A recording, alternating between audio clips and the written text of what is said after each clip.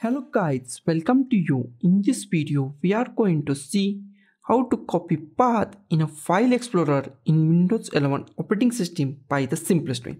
If you want to find a path of a folder or the path of a file, then it is very easy.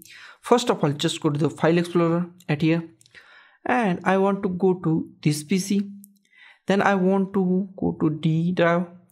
Then just go to the any folder that you want.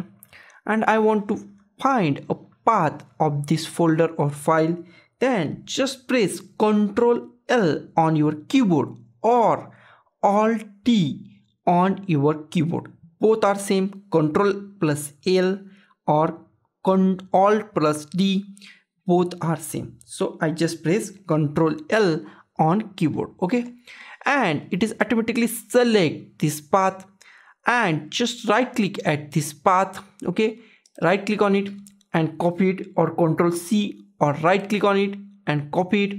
Now just go to the notepad or anywhere you want and then just paste it at here, and here is the your folder or file path. So guys, this is the simplest way to copy path in File Explorer in Windows 11 operating system. So guys, thank you for watching this video. Don't forget to like, share, comment on this video, and don't forget to subscribe the channel. Thank you guys.